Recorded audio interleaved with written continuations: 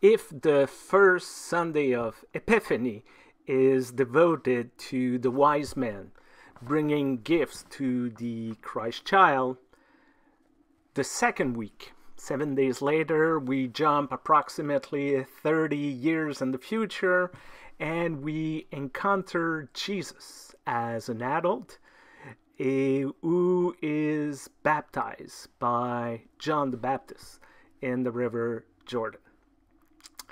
There are many different understandings across Christianity when it comes to baptism, many theology, many ways of doing it. There's one question that many are asking these days. What is the point of baptism?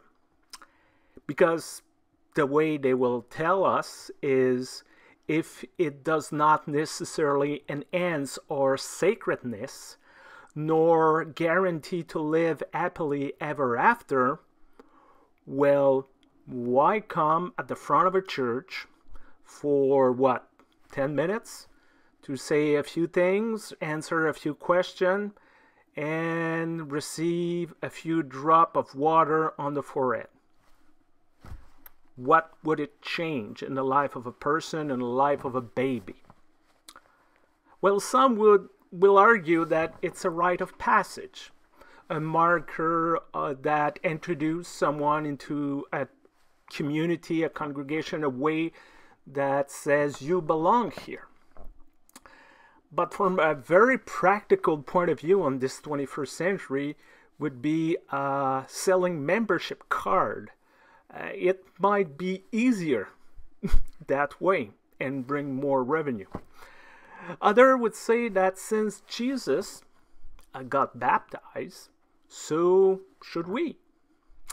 In the same, but this argument, I would say, well, Jesus also did wreak havoc in the temple, and we did not turn this into a sacrament that everybody is invited to repeat. So what should we do? Well, maybe baptism is not necessarily what we do, what we promise at one day in our life, but what God does for us. Baptism says essentially, we are beloved.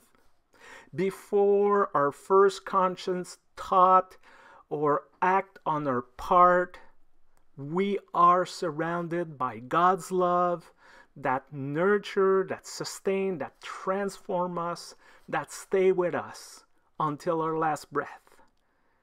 And a way to acknowledge this great gift, this gratefulness we have found is baptism. It's a way to name, to remember a reality that is already existing. And maybe for this reason, we should not see baptism as an obligation. We should not understand baptism as a VIP pass for heaven, but a way to deepen our relationship with God. God that loves us, God that invites us, and it's a way to answer back, say, okay, I'm ready to go further in this relationship. Once again, thank you for watching. Thank you for being there. I hope that the new year bring you great gifts, great surprise, a lot of joy. Remain safe, remain healthy, and until next time, I remain Reverend Stéphane Vermette, and take care of yourself. Bye-bye.